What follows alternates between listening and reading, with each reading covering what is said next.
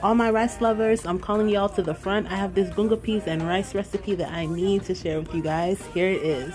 I start off with coconut oil, a whole scotch bonnet, chopped onion, chopped garlic, scallion, a few spoons of sofrito, some thyme, black pepper, salt, ground clove, ground pimento. Then I add my can of pigeon peas in coconut milk. I mix that up a little bit just to get it boiling a little. Then you're going to go in and add your rice. And if you don't know how to just eyeball rice and water, just use the 2-to-1 method, which will be 1 cup of rice, 2 cups of water.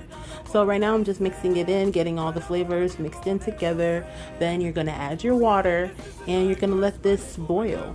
As soon as it starts to boil, you're gonna cover it, turn your stove down to low and let it cook for 15 to 20 minutes. And there you have it, gungo peas and rice.